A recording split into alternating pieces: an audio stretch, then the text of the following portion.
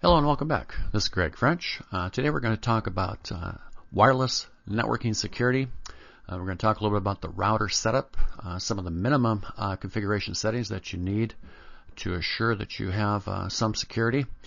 You need to understand that wireless security routers can be overridden, can be hacked, and they do create a vulnerability to your network. There is no completely secure setup.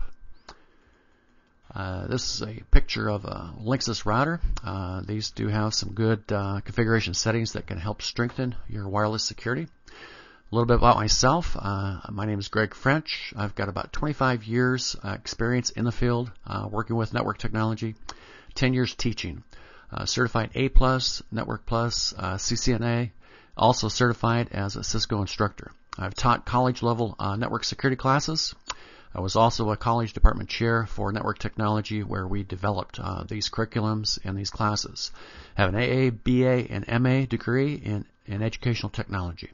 So I've got some credentials. I've taught this, pretty experienced in this area. So hopefully the information that I'll provide will be helpful. This again is a vulnerable area. There is no completely secure setup over a wireless network. You do have some vulnerabilities and there's no way to get around that. But I'll be showing you some things that you can do to strengthen your particular wireless network. So here we go. Learning objectives. You're going to learn how to set up your wireless router. And again, we're going to be talking about some of the minimum configurations and some additional configurations that we can do to strengthen this security. Wireless router setup.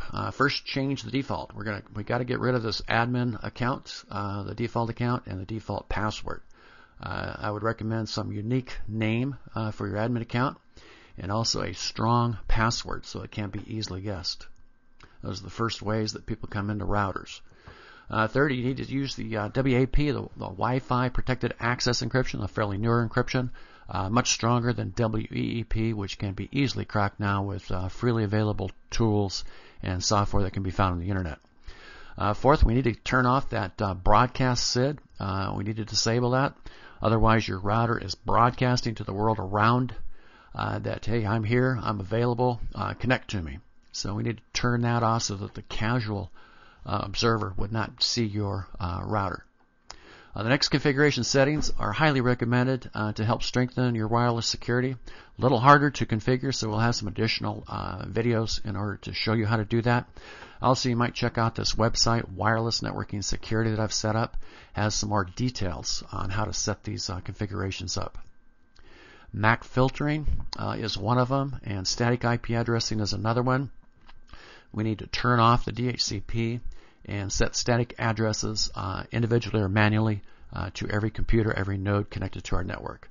Also, the MAC filtering. The MAC is a physical address, 48 bits. Every device connected to your network has a MAC address.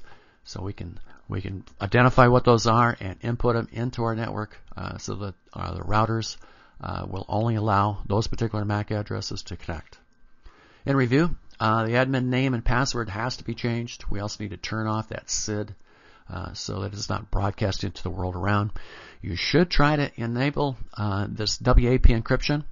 If you're unable to do that and you have to use the WAP, I would strongly recommend that you use MAC filtering and static IP addressing.